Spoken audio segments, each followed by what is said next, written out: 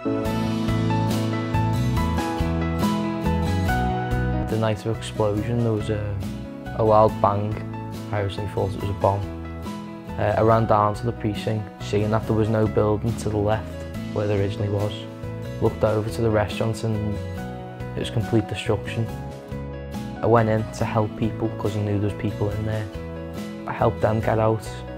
When the emergency services came, I helped the police push the cordon back because we didn't know if the buildings were stable or if they were going to collapse. I helped out the medical corner, getting ice and water for the injured. I still struggle to understand why. It was the adrenaline that took over my body. I'd do it anywhere, but I've lived around here my whole life, so it was just giving something back.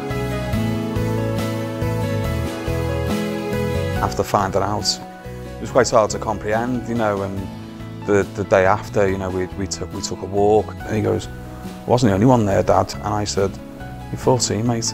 That's the reason you're getting singled out." What you did was, you know, above and beyond what usual 14-year-olds do. I wasn't a shy kid at school, but I wouldn't speak in front of large crowds. The award gave me a boost to say more and make sure other people have a say in what they want to do, because everyone deserves a say. It gives me more confidence to excel in life, not to hesitate and always believe in yourself.